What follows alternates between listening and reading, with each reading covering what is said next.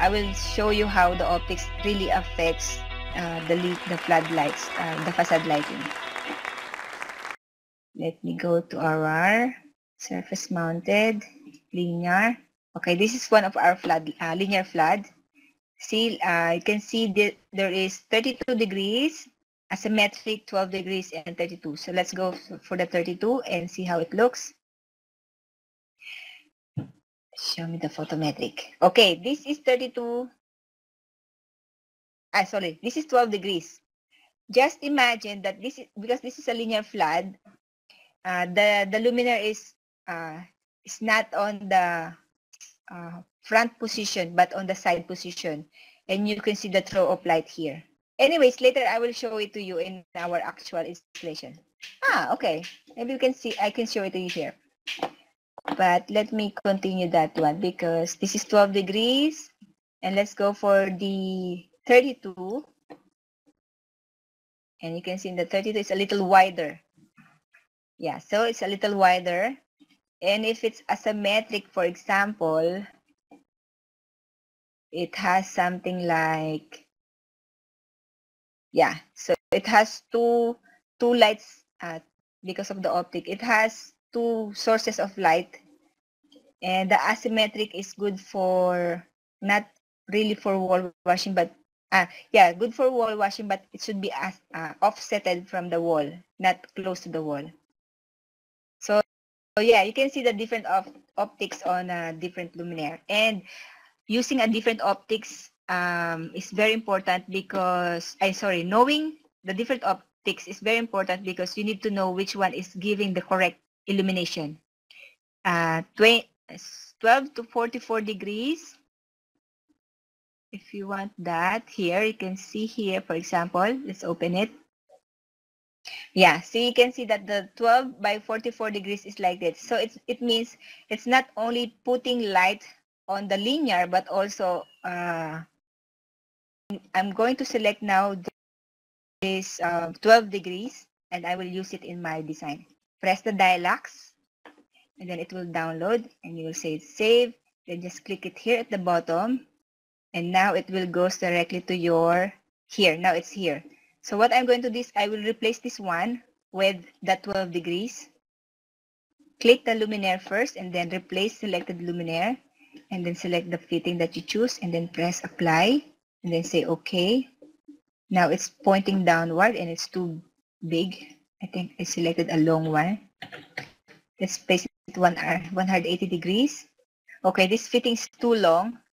Can we use the 930 mm only? Okay, press the dialux, and then it will save. And at the bottom, you will press this one, and then you're going to use it now in your dialux Evo.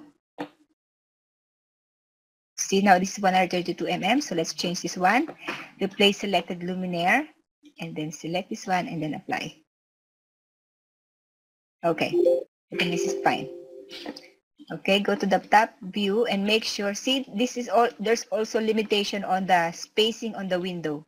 So if your floodlights or your luminaire is too big, the client will reject it because it's too huge. It will not fit on the edge of the window. So I have this one 14 by 12 degrees, and then this one is so narrow beam. And then, for example, let's use this one with a little wide beam. So let's select the 32 degrees. 930 mm, 32 degrees. Okay, there's also blue, red, and green, and RGBW. So I will choose only warm white. And then now it's here. So let's go and replace this one with the 32 degrees. This is 32. Okay. And then apply. Then say yes. Now you have to make sure that it's pointing upward. So type 180 degrees. And you also have to make sure that it's inside the channel of the window. Now it's there. So, okay, you can see now I will just rerun the calculation. So what I have here now is 3 optics. This one is 12 by 14, and this one is a narrow beam, and this one is a 32-degree beam or 32-degree optic. So Gio, look at this one. I will run a calculation now and see how the effect of the light on the windows. This is just a simple calculation comparison because like what I mentioned to you while we're waiting for the result, the clients wants to see the real effect in the actual situation. So that's why see the companies here. They invited lots of manufacturers or suppliers to provide the correct lighting effect for their project, because this is a government project, and yeah, they want to make sure that in actual it will be looking good. Yeah, so yeah, that's why they created this mock-up. See, not only linear flood, they also try some of our floodlights and some of the floodlights of the competitor. And this is the design that they agreed, and they want to check if we really can achieve this one in the actual situation. Okay, let's go and open the pseudo color, and I will show you how it looks. See, on the rendering like this one, you cannot really check the difference because all the walls are bright. They are looking good, looking amazing. And in one shot, you can even say that these are only one luminaire or only one fitting, only one type of fitting. But if you go and check in the pseudo color, so go to the upper right side of your screen and check this one. Now you can see that the effect of the other luminaires are so different from the other one, because see, this one is the 12 by 44 optic, and you see it's a little round, and I'm sure there will be spill light from going to the outside also, because this is it has different degree, so it's a little curve here. And this one is the narrow beam. If you can see here now, look at the fitting as only, this is not only one source of light, because there are so many LEDs here. There will be LEDs also here on the side. It only shows only one LED, but actually it has so many LEDs in this linear flood. But the photometric only shows one LED. And this one is a little round again, similar to, yeah, it's almost similar to this one, 32 degrees. But you can see here that the 14 by 12, 44 by 12 is like with a sharp edge here compared to the 32 that is only triangle on the top. Let's do it again. See here. And this one is, yeah, okay, 44 degrees. Okay, this is wider. This one is only 32 degrees. So you can see here now by evaluating in the pseudo color, because some of the clients will say that, okay, this looks good. It looks even and uniform, but can I see the pseudo color? And if you show it to the client the pseudo color, then it will immediately tell you if the luminaire is really a good solution or not. Because you can see there's a what's this, strong light at the bottom. You can see this is red. It's 2000 lux, and it's only here on the top, which is this is 44 lux.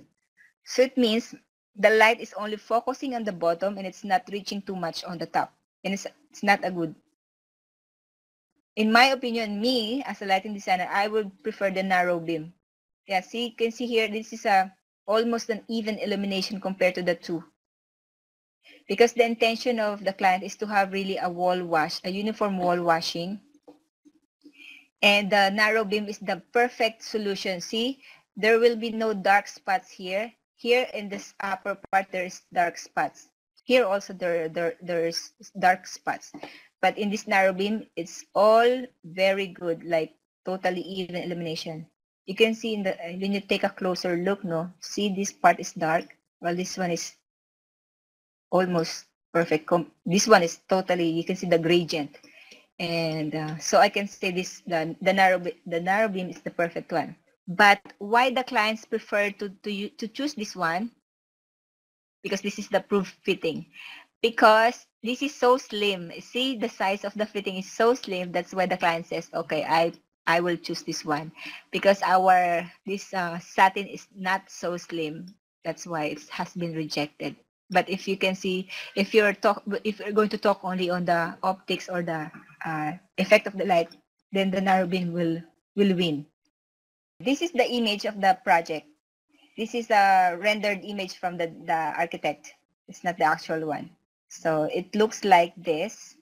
And then this is our lighting calculation proposal, and it has been approved. So I build the building. You can imagine, you will say that, oh my God, this is time consuming to create the building. But no, I will teach you how to do it today. It's not that really time consuming because it's easy. It's only extrusion volume technique, no other techniques aside from extrusion volume.